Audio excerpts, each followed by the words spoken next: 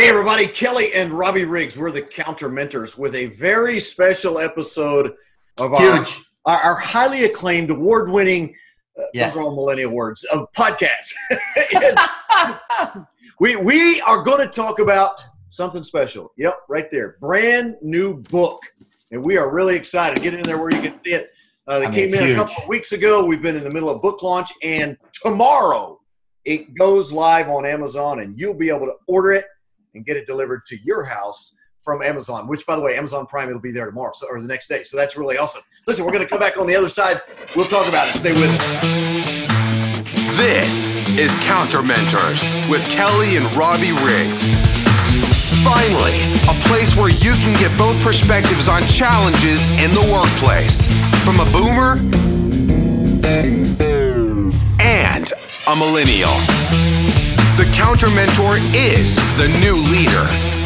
Join us as we show you how to blend the very best of both generations, young and old. This is Counter Mentors.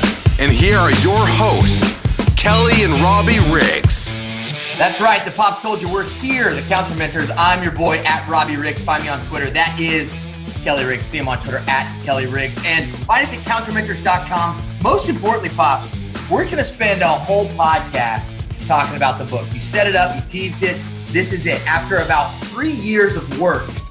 Well, I mean, about 10 years of work on my part and basically nothing on your part. Listen, I think the whole book idea became a real idea about 18 months ago. 20 months ago. Like after 5 years of hard labor. 10 years. We were finally discovered after playing bars 300 nights a year. You know, So I just want to make sure everybody understands. 18 months. So for me, working with the Pops, that felt like about 10 years. So I want to just let everybody know that that's the scale that I'm dealing with. Yeah, here's just kidding. Well, no, but here's the thing. Everybody knows that you say those kinds of things because you're projecting what is really true, but on the other side.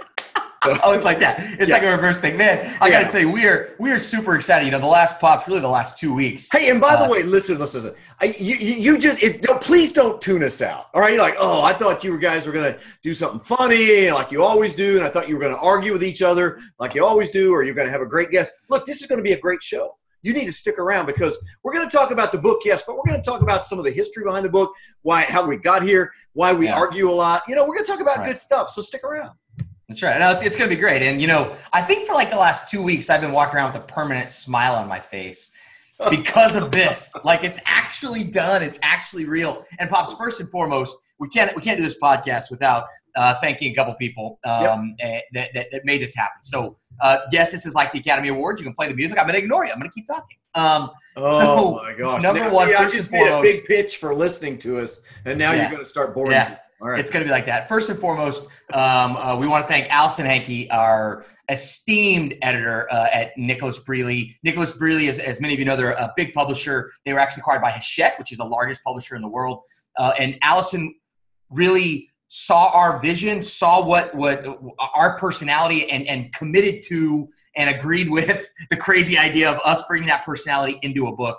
And as with any relationship with a publisher, we went back and forth, both sides going. It was everything from cover design to voice of the book, and she was all along the way supportive. She had our back. She wanted the best product. And Pops, I got to say, it really became an awesome product. And we first and foremost want to say thank you to Allison. Thank you. We know you're a listener. Thank you for all your hard work. Yeah, and by the way, because we called this episode Counter Mentor Leadership or another book about millennials, a shameless plug. So we are going to do a lot of shameless plugs. Okay? Mm-hmm. So listen, I didn't write these things, but I would like to maybe share one or two with you just because it's amazing to me how insightful our endorsers were, how really they understand how this works, like our friend Tom Kalopoulos, who was your professor at Boston University when you were getting your totally worthless MBA, but you got that going for you.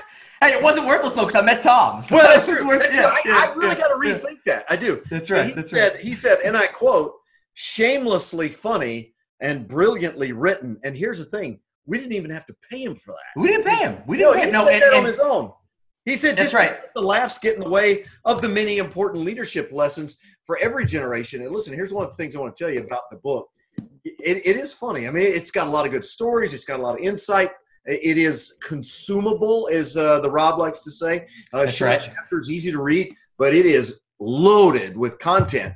And we're getting a lot of great feedback, Robbie. We really are. Over the past 2.5 weeks, we've been full-blown book launch. We've had a lot of people reading it, previewing it, and giving us feedback. This has really been pretty spectacular. So, Pops, one of our favorite things, you and I, whether we see a movie or we're listening to an album, we like to hear the story behind the song or the movie or whatever. And, I'm glad you brought up Tom's review first, because Tom was actually the first person that I pitched the book to, as you remember. Yep. I was taking his strategy class at BU, and about halfway through the semester, I built a good relationship with him, and I walked up to him after class and said, "Hey, man, I have a crazy idea for you." And actually, to be fair, the first person you pitched the book to was me, and I said no.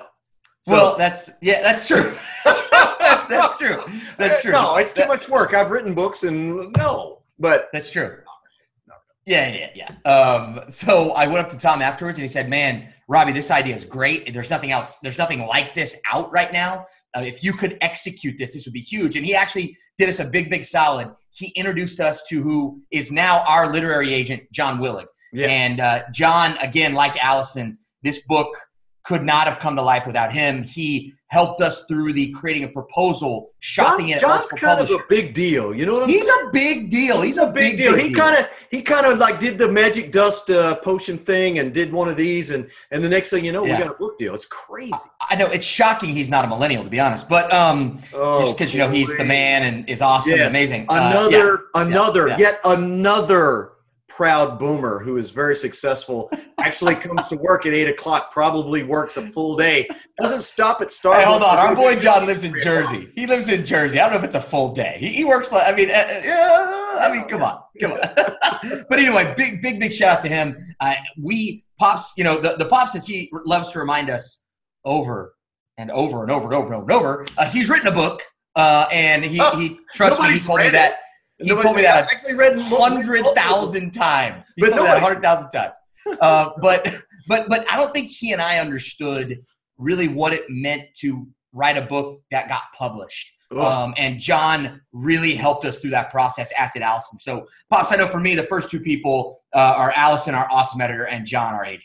Absolutely. And it was such an amazing experience, because there's a whole group of people there at Nicholas Braley Hachette that have done a ridiculous job for us. We've got our own salesperson, we've got our own public relations person, we've got two or three of the crazy design and copy editors and all those kinds of things. And you and I weren't used to that. In fact, we were a little bit surprised. We're a little overwhelmed, to be honest. It was great. Right? And those people by name, Melissa, Juliana, Michelle, thank you to all of you for all the work that you've done. Michelle, especially a huge shout out. This book, the cover, we've gotten a lot of great feedback about the layout of the book and how the hats and everything. It's been by the way, let's talk about the hats, because look at that. That is super cool. If you haven't seen the book yet. I get people that ask me if the hat thing is like a shtick. And, of course, it's not. You moved to Boston, and one of the first things I did was go to Gorin Brothers and buy this hat, this one right here, because I don't have a lot of hair and it gets cold in Boston, and plus I think hats are kind of cool. And then so we started talking about it being a part of an old guy thing, and then how do we represent the millennial guy thing, and what was all that nonsense about eco-friendly? That's right. Hey, it's a ball cap, okay? No, we've got to do the right thing.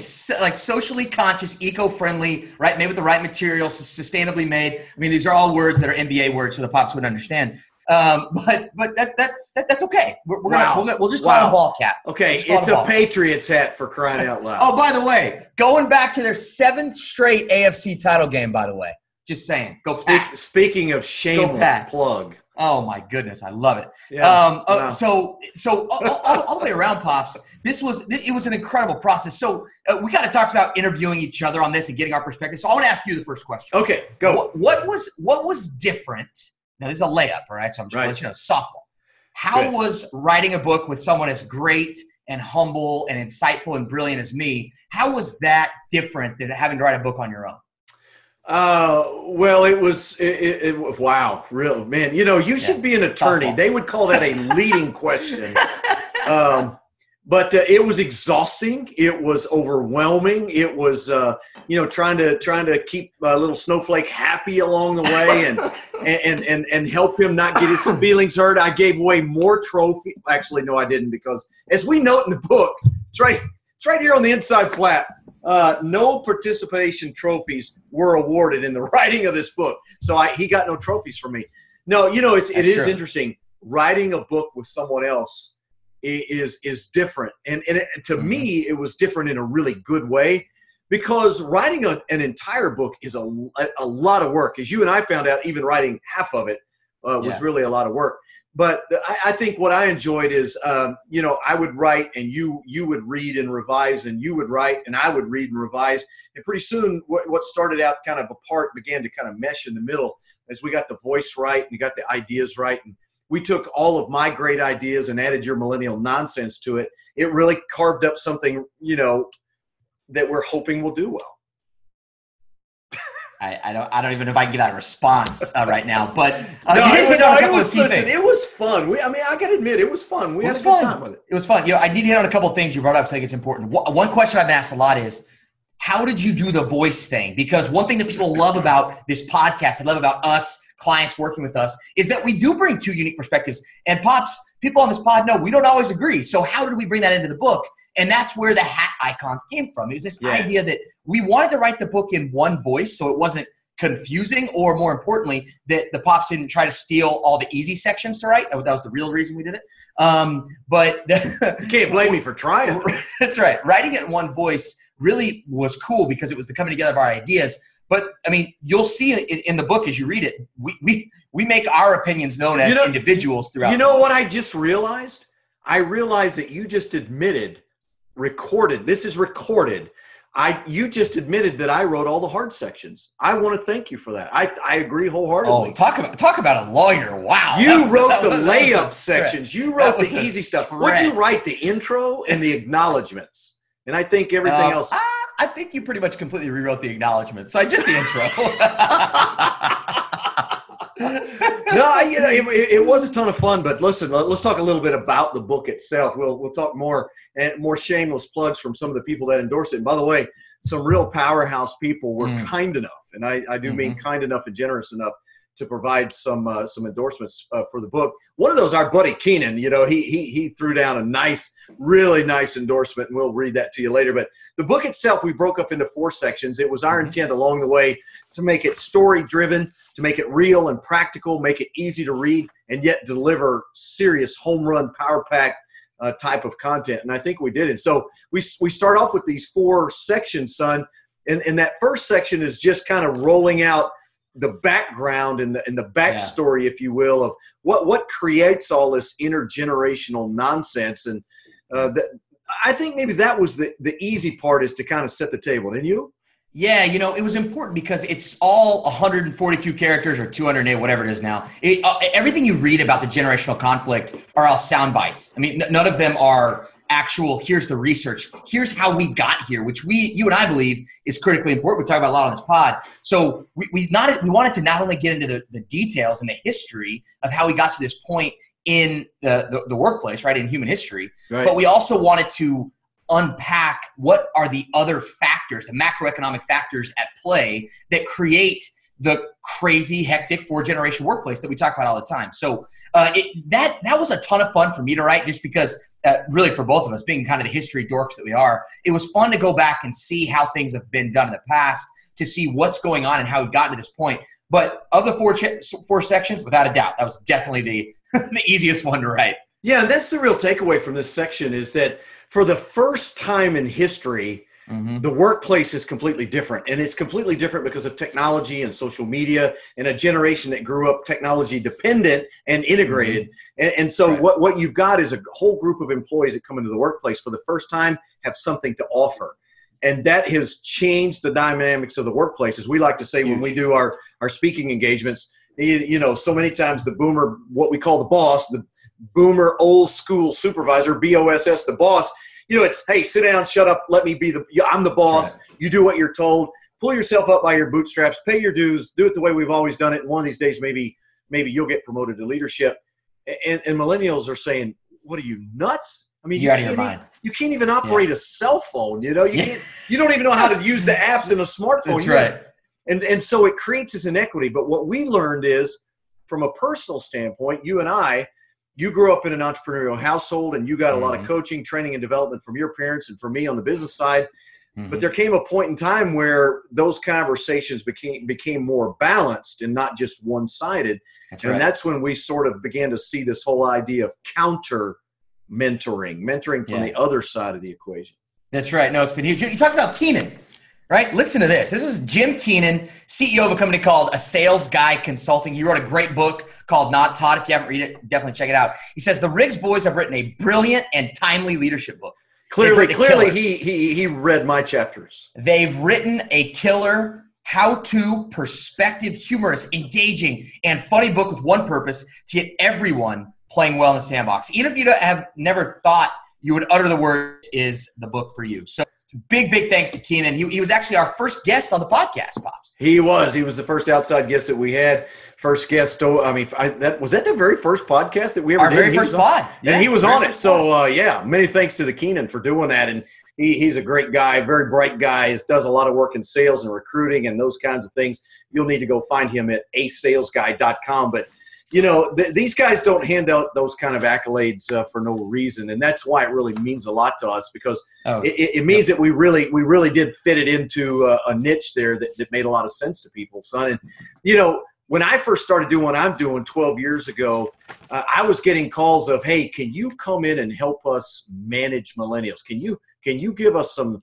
special tips on how to manage a millennial? Right. And I just laughed. You know, I mean, I got some great tips. You need to learn how to become a better leader. And that's really what the second section is about. You can tell a millennial entitled this. It's entitled, the section is Leadership is Freaking Hard.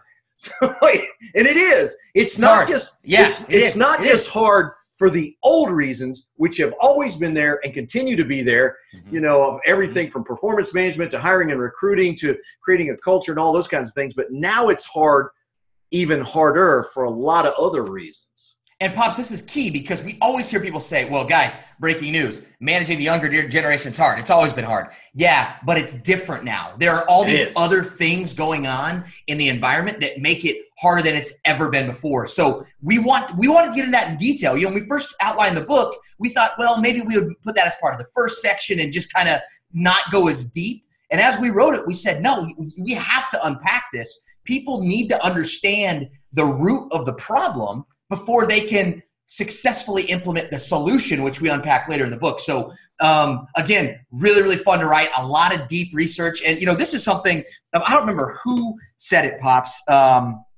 See if I can find it here really quickly, but how well researched the book was. I can't off the top of my head say this. Yeah, I'll let you find it while I say this. Yeah. We want to give a really big shout out to a gentleman, good friend of ours now, Kurt Steinhorst, who also has his own book that has just come out as well. And I've got it sitting right here. I might as well show it, just give him a nice little plug. Can I have your attention? And this book is amazing. Kurt is a distraction expert. And going back several years when I first met him, he was one of the first people that really gave me some insight into the ways in which the workplace has dramatically changed. Technology has created so much distraction in the workplace. Absolutely ridiculous. And it's gotten worse and worse and worse. And there's more and more research. And what we're learning now is that leadership is hard, not for all of the other reasons, as if those weren't enough, but now it's hard because technology has created, if nothing else, a tremendous amount of distraction inside the workplace. But it's also created problems with complexity, consistent, constant, overlapping change is a real problem. And of course, all that lends itself to the big problem that most leaders have, and all of them will admit to having it. They don't have enough time. I just don't have enough time. So they're not good leaders many times, some simply because they don't invest the time to be good leaders.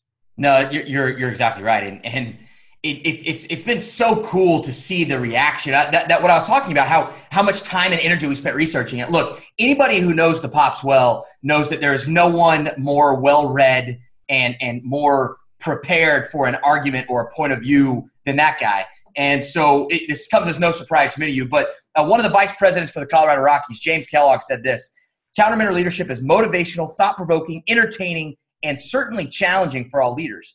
Although extensively researched, this book is an easy read on, quote, new leadership, using basic proven methods while adjusting to a new workforce that is incredibly driven, motivated, and tech savvy. Big thanks to Jim for his endorsement. Yeah. Pops, extensively researched. We did a ton of research for this book.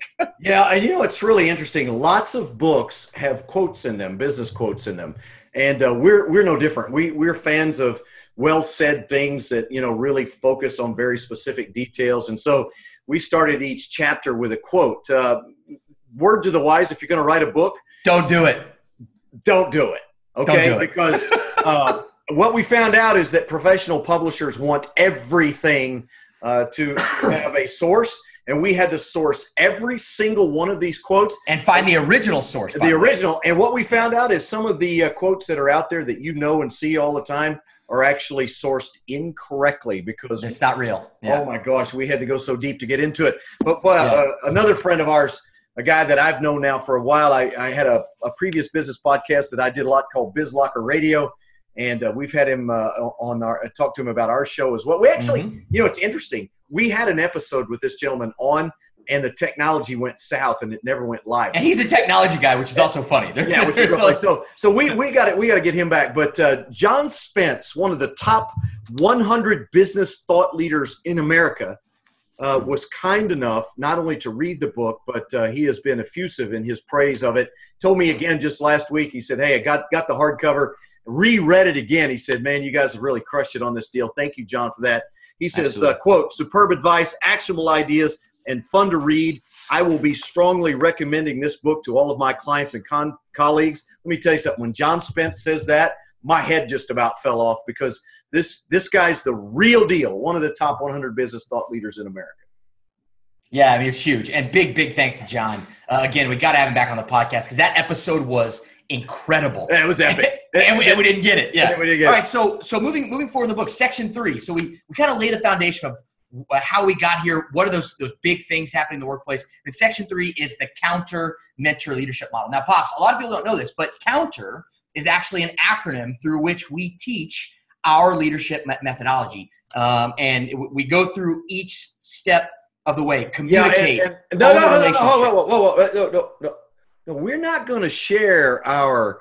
That's called a tease. No, we're not going to share it here on this video. You want to know the methodology that is like super secret and changing companies across the country?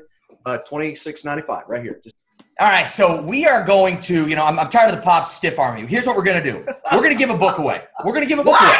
We're give a book away right now. All right, you're listening to the podcast. If you're on the train, if you're in the car, wait or pull over. Send us a book or send us an email. Kelly R. Robby, KR at countermentors.com. Send us an email and say, "Robby, I want a new book. I want it now. I want it for free." Okay, send me that email. I'll send you one. This is coming out of your personal inventory. We don't give away things here. Make sure you give me your home address so I can mail you a book. We're giving one away. I don't care what you say. We're giving one away. Wow. If you're not gonna let me spill it. All right, you might as well go ahead and spill the methodology now. I mean, what the heck? You're giving away free books. No, we call that a tease in the business. Yeah, we're not getting to it. In the business. Listen, like the business media mogul here. This is in the business, Hang on, network. Yeah. What? Okay, I'm with you. All right.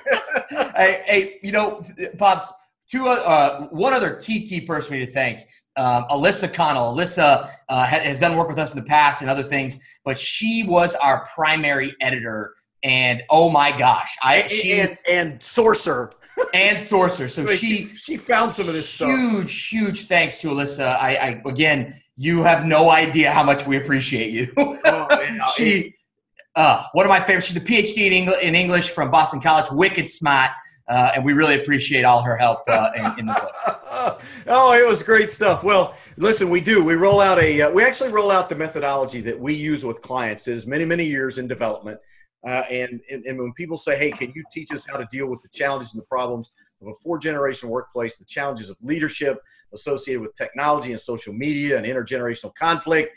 Can you help us with that?" This is the way we do it, and we outline it in the book and give you a lot of details, so you can find that in great detail. And to go back to what Robby was saying, I was giving a hard time, but yeah, I'll give you a sense of what it is. Communication is a big deal. Whoa! You interrupt me and completely cut off my train of thought, then you're going to steal my thunder? Hey, a little respect for the older part of our duo here. Classic boomer. Boomer. Classic boomer move. All right, section 4. Section 4 is the counter mentor leadership solution, and it's the counter model actually in action. And we talk about some very specific things. Robby, primarily one of the key things is we talk about effective workplace coaching and how you really take people from potential to performance. It's huge. And I think we talk a lot about that magical thing all leaders want, ownership, right? Engagement. We talk about how to get there with coaching. Again, very, very detailed, the tools that we recommend. It's all in here. I mean, you walk away from this, and multiple people in the reviews talks about the practical advice. I mean, you don't walk away from this having some facts or some theory. I mean, you walk away from reading this book not only being entertained, right, but with actual things you can do. We talk a lot about coaching, and then we talk a lot about the idea of creating a sense of purpose and motivating your people. And then we end it, Pops, with one of the hardest things for everyone, and that's reading this book is easy. Changing your behavior is tough. It's really tough. Actually going back to the workplace the next day and beginning to do some things differently. I will tell you now, to get the most out of the book, you're going to want to read it. Then you're going to want to read it and highlight it and make notes. And then you're going to want to reread it. And then probably want to buy another copy before they read it again, because it's going to be lots. I think copies for the entire office is entirely appropriate. And bulk orders are available, by the way. Bulk orders are available. No, there's no question about it. Lots of shameless plugs. Hey, no question. Some of the people that really contributed to the book in big ways are people that you and I have great respect for. I think of Nate Regier, whom we had on the one of our podcasts, Conflict Without Casualties. Fantastic interview. Great book called Conflict Without Casualties. Yeah. Randy Conley with Ken Blanchard Companies. He's a trust practice manager there. Really good stuff. Really, really good stuff. David Burkus, a buddy of ours, lives right here in my hometown of Tulsa, Oklahoma. He's a ORU business professor, TED Talk speaker, and a big-time author. He's got a brand new book coming out called A Friend of a Friend of a Friend of a Friend. It just goes on ad nauseum. But I have previewed that book, and it is killer. It's about networking. It's about how you build a productive network, and a lot of things that aren't readily apparent. And some of the things are actually completely counterintuitive. Yeah. Find David Burkus. You know, I think of some other guys. David Brock, by the way. David Brock is become a friend of mine, mostly through email exchange. He's been on my previous podcast and those kind of things, but brilliant guy. And some of the materials that we also have we talked about our interviews from the podcast, Pops, with Kurt Steinhorst are in here, Keenan's in here. I mean, we got so much great stuff. And plus the great, and listen, all right, son, I need you to plug your ears. I don't want you to hear this. There'll be no living with you. But some of the great interviews that Robby did with some really key people that he's created a network with. Some of these people in real stories. This is real stories of millennials and dealing with some of the challenges of working with boomers. And listen, boomers, you've got all of this talent out there that is potentially a part of your workplace. If you don't adapt, if you don't begin to understand how to use this powerhouse talent and integrate them into a powerhouse culture, you're going to lose. You're going to be irrelevant soon. I mean, you think I'm overblowing that? We can just talk about the data. Yeah, I mean, big thanks to Anna, to Lizzie, to Ryan, and of course, the one boomer I interviewed, a former client, a good friend of mine, Eric Dorn.